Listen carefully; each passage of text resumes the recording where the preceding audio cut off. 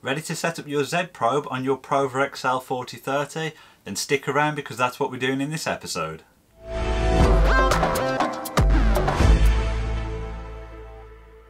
Hey everyone, and welcome to another episode of James Dean Designs. Now in today's episode we're talking about setting up your Z probe. Now I was going to do one video for both the 4030 and the 3018 Pro, but there are some differences between them, so I've kept them separate. This is the video for the PROVerXL 4030. If you're after the one for the 3018 Pro, check the link in the top corner. So you can either purchase a Z probe, one may come with your machine as it does with the PROVerXL, or you can build one from a few simple components because they are relatively easy devices to assemble. Now the purpose of them is to find the surface of your material or even the surface of your bed depending on how you're working, and we're talking to quite precise measurements here, 1/10 of a millimetre, even 100th of a millimetre. It's really up to you how accurate you want to make them. But before we start setting the Z probe up, let's take a quick look at how they actually work so you can understand more about them. So the setup for this is relatively simple. The other end of the cable is connected to your control board, and what it's trying to do is create a circuit between these 2 points, and once it knows that circuit has happened it will then do a quick calculation. So the way it works is it will lower the spindle down very slowly and it will touch the top of that plate. At this point it will remember the coordinate of the exact position that this is in. It will then add on the thickness of your plate. For ease, let's say that's 20 mil. It will then know that that coordinate that it remembered plus 20 mil will equal the exact surface of your material once it's been removed out of the way. Now, the reason I'm showing you this is because the thickness of that is usually the most important part of getting this accurate. The more accurate you can be with measuring the thickness of that, the better results you will have in ensuring your bit sits exactly on the top of your material. So what we're going to do now is get everything wired up, connected correctly, then move over to the PC and input all the settings that are required. Now there are 2 popular pieces of software for running these machines. One is called Candle, the other is called UGS, or Universal G-Code Sender. Now personally I prefer UGS, but I know a lot of you out there also use Candle. So what we're going to do is run through the setup for both pieces of software separately. We're going to start with Candle, then we'll move on to UGS. At the point that we move over to the computer, I'll put a little timestamp on screen just to show where the UGS section starts. But for now, let's move on and get everything connected up correctly. What you'll want to do now is use a set of calipers to measure the depth of the base itself. What's really important is that the metal plate must be sticking up higher than the plastic base, otherwise you'll get a false reading. If it's not sticking up higher, make sure that you push it through from the underneath and then perhaps put a dab of glue in just to hold it in place. So we'll take the measurement, 20.87 millimeters. We'll make a note of that reading as that's what we'll need to input to the software shortly. So don't worry if you don't have a set of calipers. We've got a bit of a cheat method to try and get the measurement that we're after. What you want to do is lower down your Z axis and slacken off the collet so that the bit can be moved up and down. Pull the bit all the way down until it touches the bed, then just tighten the collet up a little bit. You can just do it with your fingers, it doesn't need to be tightened with the spanners. Now we measure this with a ruler and we know it's roughly just over 20 millimeters. So what we're going to do is come over to UGS, and what we'll click is reset 0. And what we'll see down the bottom is that's just gone to 0. What this now means is every time that we raise the Z axis up, it will give us a measurement. So we'll start by raising it up 20 millimeters. If we try sliding the plate underneath, it should just about catch, so we know we're not quite there yet. But what we'll do now is raise it up by 1/10 of a millimetre each time, so 0.1 millimeters. So raise it up a little bit, try going under, and now it's catching on the metal. So we'll keep taking it up bit by bit until we can slide it underneath. Not quite there yet, a little bit more.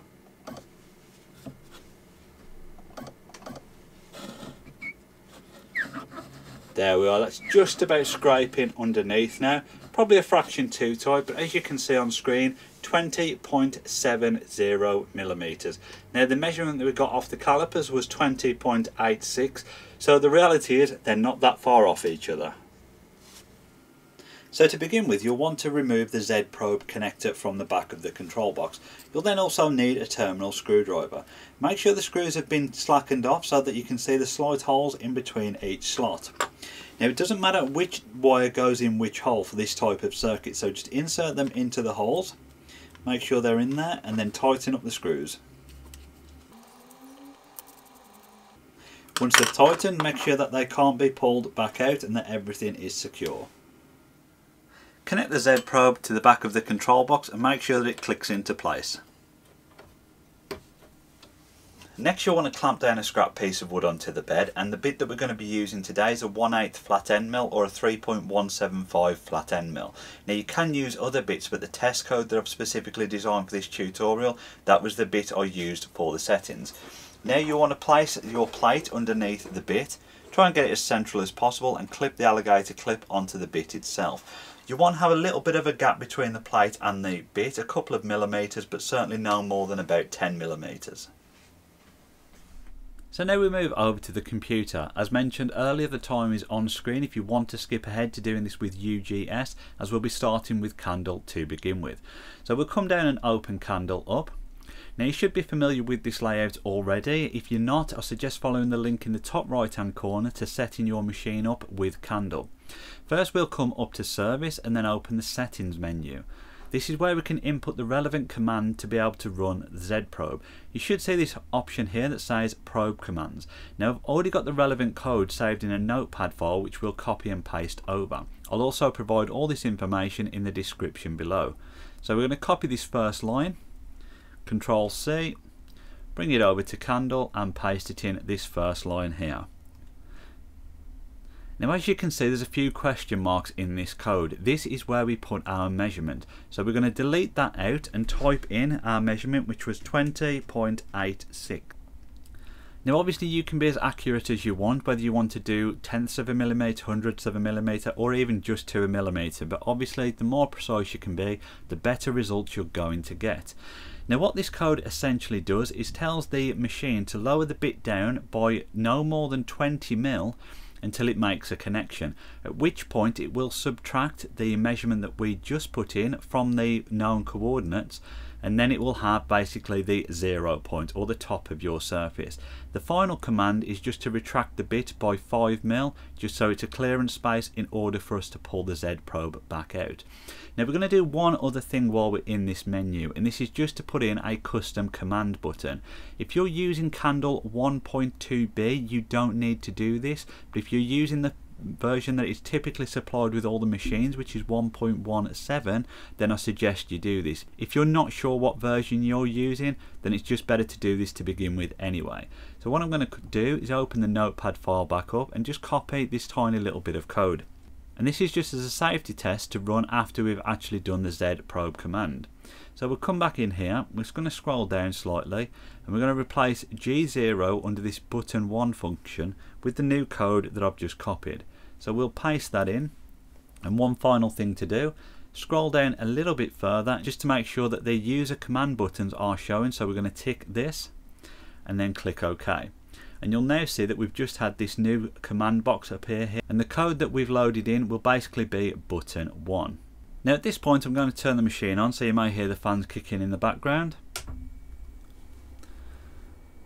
And the first thing that we need to do obviously is always unlock the machine, so we'll do that now by clicking the unlock button. Now to run the Z probe command, it is this magnifying glass with the down arrow. So what we'll actually do first is set the X and Y, just so we know that that is the position we want the bit to remain in, and then we will run the Z probe command. As you can see, it is lowering it down very slowly. It touched the plate, and that means it's finished the command, and then it's raised it back up by the 5 mil that we just mentioned earlier. So what we can actually do now is remove the Z probe out of the way.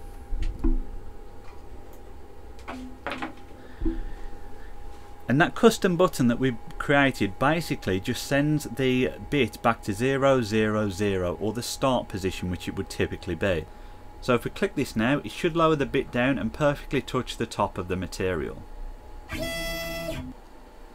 And that is the basics for setting up your Z probe. You should be able to look at the bottom of the tip and not see any gap underneath it. You should also see that there hasn't been any pressure applied to the Z axis.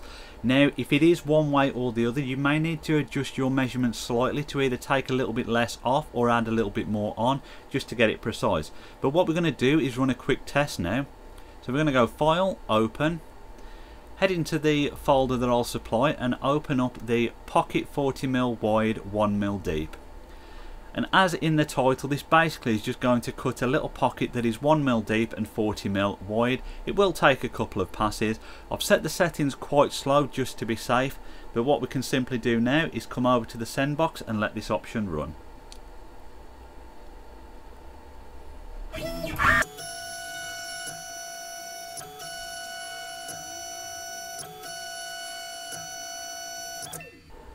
So with the job complete, that pocket should be exactly 1mm deep. We'll click OK, move the head out of the way a little bit,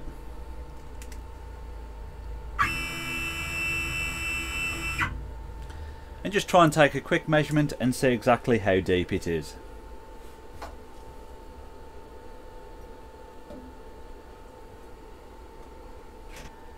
So although that's not exactly 1mm, it's as accurate as I would expect this machine to be, and I'm pretty happy with it. If yours isn't 1mm or within your tolerance, then you can adjust some of your travel settings within your GRBL setup. But for now, let's move over to UGS and do the same procedure over there. Now if you were just interested in doing the candle setup, I've put the time on screen so you can skip ahead to the end of the video for the final comments and extra tips about using the Z probe. But for now, let's do the same setup with UGS. So we'll open up UGS. So the first thing we're going to want to do is open up the probe menu in order to input the settings. So if we come up to Window and then down to Plugins, and we can open up the probe module. This just loads in an extra tab down here where we can put all the relevant settings in to control our Z probe. The first thing you'll want to do is come to the settings tab on the left hand side. We can leave this as millimeters and G54. For ease, we're also just going to leave the end mill diameter as 10mm. Now the difference between UGS and Candle is that UGS basically does a double measurement. What it does is it lowers the Z axis quite fast to begin with to find the probe, retracts it back a little bit and then lowers it very slowly to get the final measurement. And this just means it's a little bit more accurate than the way Candle does it. But it does mean we have to input extra settings for this. So we have a fast find rate and a slow find rate. The fast find rate is obviously the initial speed, it will lower it down, so this is 100mm per minute, and then the slow measure is 10mm per minute. So make sure you input both of these measurements as they are needed. The retract amount is the amount we want the Z axis to raise back up after the first contact with the plate. So this is 1mm. Now you can make this a higher number, but please bear in mind the higher you make this number, the slower it will take for the Z probe process to actually work. Once we've put these settings in, we need to come over to the Z axis, the Z probe menu, sorry, on the left hand side. Now as you can see, the probe module can do X, Y and Z probing, but for the purpose of this we're just going to stick with doing the Z probe for now. It's fairly obvious that the touch plate thickness is basically the measurement we took earlier, so we're going to highlight this and type over with 20.86. And then the probe distance direction is basically the maximum amount of travel we want it to do in order to find the plate. So we'll set this to -20, the same as we did in Candle. What we'll do now is just turn the machine back on and get this connected.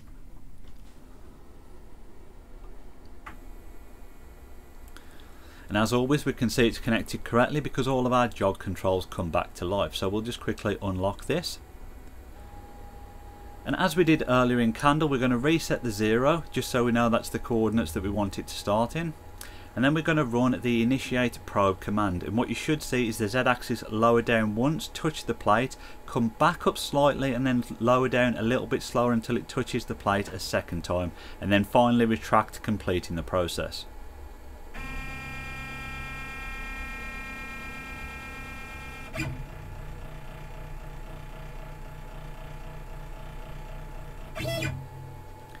As I say, it does take a little bit longer doing the double touch process, but it does give a more accurate outcome. And we're going to do it exactly the same now. We're going to remove the Z probe out of place. And then we're going to click return to 0, and this should lower the bit down and touch the top of the wood exactly. And finally we'll run the same test code just to make sure that everything is okay. Load this in. As you can see, exactly the same, a 40mm strip. And we'll just click play again.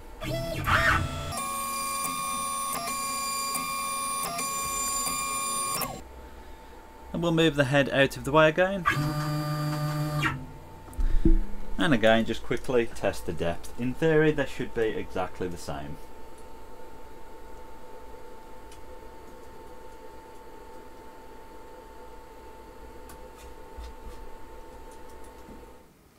So it really is that easy to set your Z probe up. It doesn't matter if it's UGS, Candle or any other software. You just need to know the settings to input or the string of code to get it all running. Now there are two common problems when people are setting up the Z probe. Either the tip doesn't quite touch the material or it goes too far and puts pressure on the material. The answer is quite simple. Just adjust your measurement until you get the correct level that you're after. If it's not quite touching the material, increase your measurement slowly until it does and just keep running the Z probe function. Vice versa, if it's placing too much pressure on the material and marking it, bring that measurement down until it's just touching the top of your material. Perfect.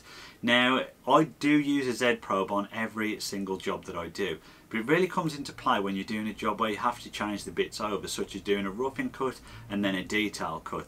It just guarantees that you get that perfect height every time, makes our end products look better and makes our life even easier to use these machines. Now I really hope you found today's episode useful. As always, please give it a thumbs up and subscribe to the channel and leave any comments and questions below. I always do my best to answer everyone and chat to everyone. If you want to support the channel, please follow the Patreon and PayPal links below. But that is everything for today's episode. Thank you very much for watching and I'll see you all on the next one.